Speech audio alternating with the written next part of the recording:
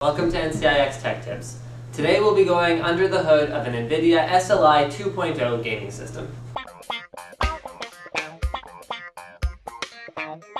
So you're probably asking yourself, what is SLI 2.0? Up till now, no one's heard of SLI 2.0. SLI 2.0 is not a hardware change. It's not even going to cost you anything. If you already have NVIDIA SLI compatible hardware, such as a 6800 to 8800 series card and an N-Force 4 to N-Force 6 series motherboard, you are ready for SLI 2.0. It uses Windows Vista, new drivers, and it offers better performance scaling than the old SLI. It also offers DirectX 10 SLI. Now, in terms of the hardware requirements for SLI 2.0, we have chosen a pair of EVGA SLI 2.0 ready, DirectX 10 ready, 8800 GTS superclocked cards.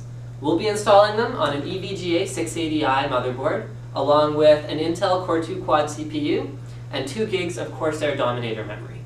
Now, in order to run this kind of powerful hardware, you need stable power, and for that, we've chosen the Corsair HX 620 watt power supply. Off camera, we installed our Intel Quad Core CPU along with the heatsink, and we also installed our Corsair Dominator memory. You can see above the memory, we've installed the Dominator Airflow Tri-Fan module, which provides lots of cool air for the high frequencies at which the Corsair Dominator runs. And now, it's time for the fun part. We've got our two 8800 GTS video cards, so we'll do the one. This is what you'd see in a standard gaming system. You got your CPU, you got your RAM, you got your video card, but for SLI 2.0, we're going to be needing another one of these bad boys.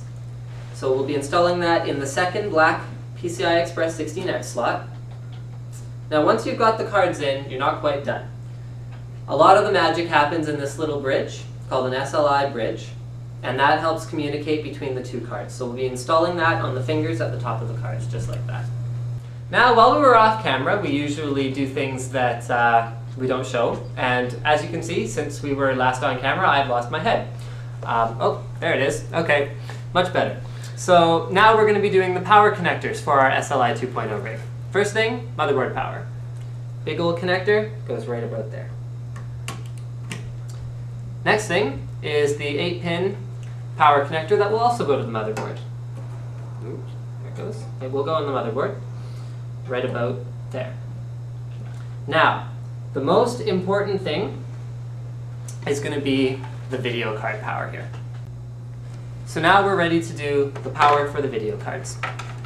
You can see that the modular interface on the Corsair power supply allows you to connect only the connectors that you need for your system.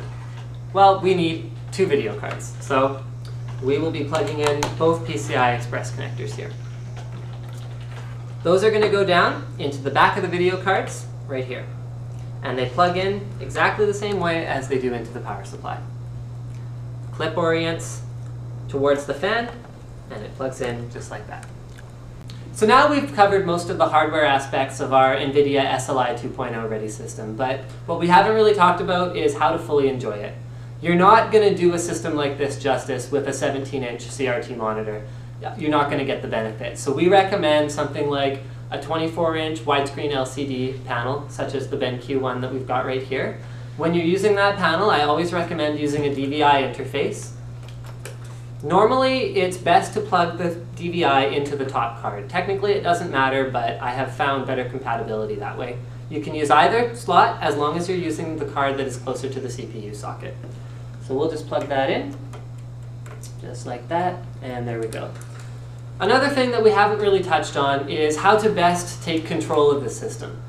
We recommend something like a Logitech gaming peripheral, such as the G5 mouse, which goes very nicely with a Logitech G15 keyboard. Now, again, another thing we really haven't looked at much is how are you going to find software that's going to support SLI 2.0, DirectX 10, and all the latest features? Well, we recommend Microsoft Windows Vista Ultimate, which is what we'll be using on this system. Thank you for watching NCIX Tech Tips. My name's Linus.